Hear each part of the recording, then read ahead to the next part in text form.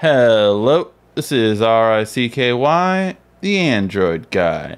Hey guys, today I'm going to be showing you a side-by-side OS comparison between the Gear from Samsung and the Android Wear from Android. So, it's a simple and easy process. Basically, this is just how different these two watches are, because really it's in the OS that they're really different. And they both come with companion apps that kind of make it easier for you guys. But with Android Wear, you have really simple navigation, and it's mainly dealing with what are called cards. So you swipe up, and you have all these cards that are catered towards your information from Google Now. So I like baseball, so I can see the scores on the games, I can see my stocks, and this is where also like text messages, emails, shipping information, all of that kind of stuff would update. On the right side, we have all of our apps. So every app I have on the phone that's compatible from my phone to my watch is right here. So simple and easy to do. And there are some really useful ones. Android Wear has come a long way, having far more apps in terms compared to Samsung now. When you swipe down as well, you also have the ability to see all your notifications.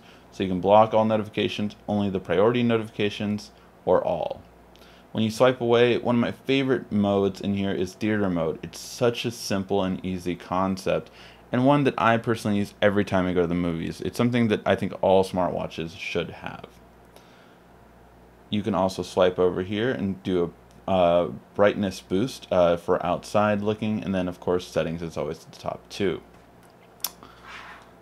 When it comes to the Gear S2 from Samsung, navigation is a bit different. As you saw, I was swiping everywhere on that one. You can swipe on the Gear S2, but it's more easy to navigate with the ring.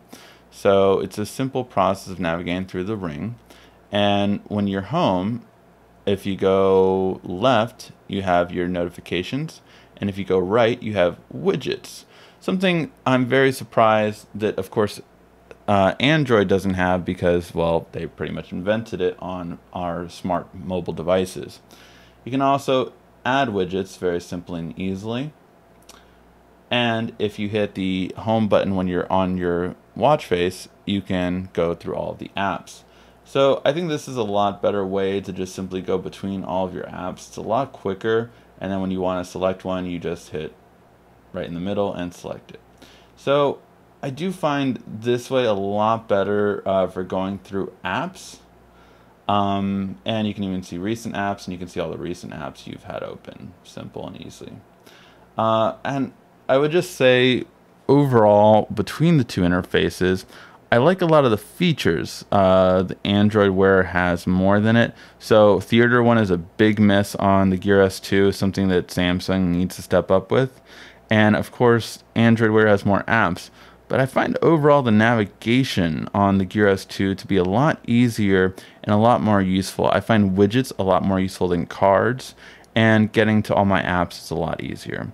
Let me know what you guys think down below. Which one do you prefer? Which interface do you prefer overall? Thank you for watching. This has been RICKY, the Android guy.